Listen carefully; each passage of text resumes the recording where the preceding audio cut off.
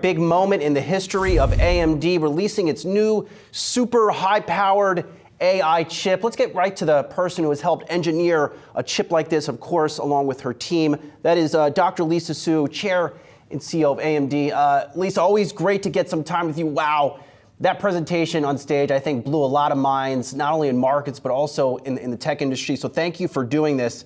Let's start on something very, very simple. How do you put, and I think I got this number right, 153 billion transistors on a chip? Explain it to the commoners out there.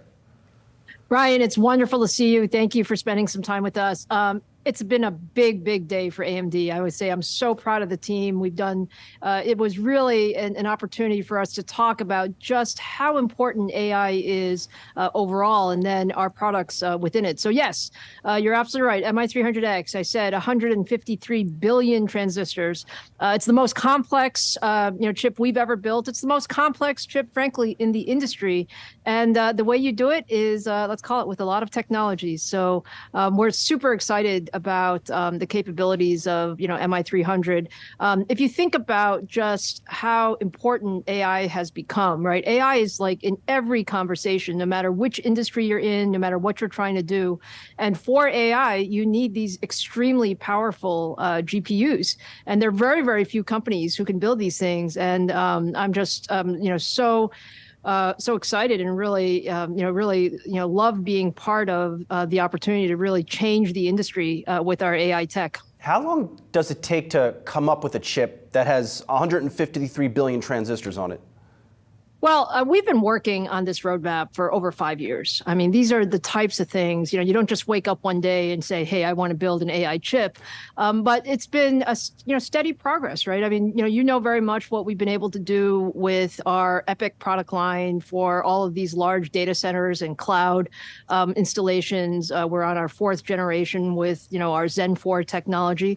It's very similar on the GPU side. We're launching what we call our 3rd generation of our GPU architecture. Every generation it gets better. Every generation we work really closely with our customers and partners on how to make their software better and how to make our systems better. So yeah, it takes quite a long time to do this. But what makes today so special is it's not just it's a great product, because great products come along all the time, but it's also a great product at the right time, solving the right problem for the industry. And that's where we are with AI.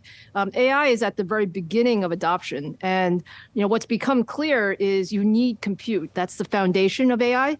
And that's what we're building with MI300X. So every one of those 153 billion transistors are helping us learn, helping compute learn, helping us answer questions, and really deploying in broad scale with a lot of our partners. So I'm watching you on stage, and I'm just blown away by some of these numbers. Look, I'm not a scientist, but all that seemed really like, wow, like this is some game-changing technology.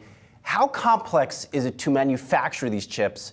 And then do you have an estimate on how many you will make next year? Yeah, absolutely, Brian. I mean, it is so many process steps. I mean, if you think about these MI300s, they're actually made up of 12 little chips. We call them chiplets in 5 and 6 nanometer technology. We actually stack chips, both horizontally as well as vertically. So we bring chips on top of each other, and it takes about 7+ months, 7-8 months to manufacture. So when you start today, it takes 7 or 8 months before it comes out. So yeah, it takes a long time. Now, I have to say, we've been planning for this day. So, we're experts in the supply chain. I think in the semiconductor world, this is what we do. So we have, significant supply that's coming out in 2024. And we're working with a number of partners. You saw a number of them today. So honored to have, Microsoft, Meta, Oracle, Dell, Lenovo, Supermicro, a number of real, AI, really smart AI startups that are there. And so what we see is the ecosystem is hungry for this technology, and we're ready for it. Lisa, are you just sold out? What's the backlog of sales look like for these chips? Well, Brian, what we said in our last conference call is that we have very clear line of sight to $2 billion of revenue next year. But what we also said is we plan for success. From my perspective, customer demand is very high. We continue to work with our customers to deploy as quickly as possible, and we have much more supply than 2 billion. So I do believe as we go through next year, we'll be able to update those numbers. Wow, that's some mind-blowing stuff. Let's stay on this thread of me not being a scientist. So I watched your whole presentation. I'm watching, and I continue to watch it. And I came away thinking your chips will add more power to large language models. Help us understand what these chips will let these models do that they can't do today.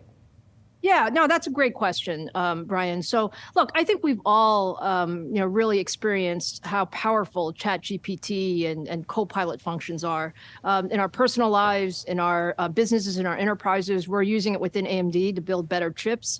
So that's where the technology is. Now, as you guys know, sometimes when you ask, ChatGPT a question, it won't give you quite the right answer because the model doesn't have, let's call it, all of the knowledge. When you have larger models, when you actually train it on more information, it'll get more and more accurate. And so what we're working on is a technology for the next generation and the next generation. And what we're trying to do is to make this AI technology so easy to use, but so powerful that it makes all of our daily lives better. So more compute will allow you to train better models. They'll be smarter, and it'll also allow you to get answers much more quickly. So you don't have to wait. Sometimes there's a little bit of a delay between when you ask the question and when you actually get the answer. We're building these chips so that that delay is as short as possible. And you can bring that computing technology everywhere you go, including in your PCs, for example. So if we're having this conversation a year from now, what are these models doing that they aren't doing today? I think the most important thing, Brian, is we want them to be right. We want them to be as good as possible. We want them to help us answer questions as quickly as possible. And we want the answer to be the right answer. And so these models are going to get much more accurate. They're going to be much more tuned to your data. Particularly when you think about your own personal space or your own enterprise space. And for that, you need lots and lots of GPUs. Today, it is one of those constrained resources. Our job is to make the technology better and ensure that there's plenty of opportunity for, all companies to have access to this great technology. You've seen a lot of different advances in technology throughout the course of your career. I think you mentioned this on stage too, the creation or the start of the internet. Are companies putting in the right safeguards to protect society from these large language models, given how fast things are moving in this? I would say that this moment is, just unlike any other moment. So, I've been in this industry, 30 plus years. We've seen a lot of great technology, but AI is a step function above that in terms of what we believe the potential is. Now, we do have to put in safeguards. I think there's a lot of work going on in that area, but the upside, far outweighs the potential risks. And, as technology companies, we're all in this together to ensure that the technology is rolled out in a very productive and capable as well as safe way. There's been a lot of discussion since we last spoke, Lisa, on sending AI chips to China. What is your position on this?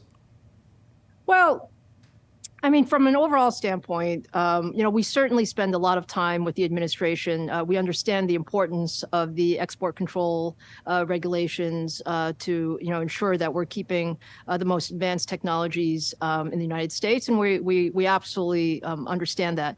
That being the case, China is also an important market, and we have a lot of great partners there. And so I think the key is, we plan to have a portfolio, and in that portfolio, we are going to be, extremely, focused on ensuring that, we have, sort of bleeding edge technology, and then we also have a broad portfolio for all applications.